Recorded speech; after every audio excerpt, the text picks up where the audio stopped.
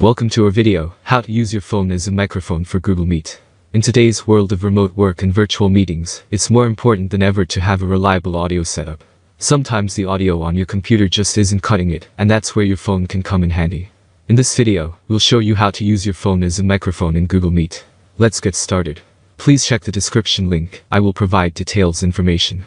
Google Meet is a popular video conferencing platform that allows you to host virtual meetings with colleagues, friends, and family. While the audio on your computer can work well, sometimes it can be helpful to use your phone as a microphone instead. This can be especially useful if you're experiencing audio issues on your computer, or if you prefer the convenience of using your phone as a microphone. In this video, we'll show you how to set up your phone as a mic for Google Meet. First, you'll need to make sure you have the Google Meet app installed on your phone. If you haven't already done so, head to the App Store or Google Play Store to download the app. Once you have the app installed, open it up and join a meeting. To use your phone as a mic, you'll need to connect it to the same network as your computer. This can be done using Wi-Fi or Bluetooth. If you're using Wi-Fi, make sure your phone and computer are connected to the same network. If you're using Bluetooth, make sure your phone is paired with your computer. Once your phone is connected to your computer, you can select it as the audio source in Google Meet.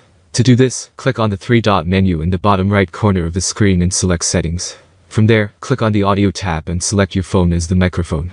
You may need to refresh your browser for the changes to take effect. And that's it. You're now using your phone as a microphone in Google Meet. That's all from my end. I make helpful videos daily, so do subscribe to my channel.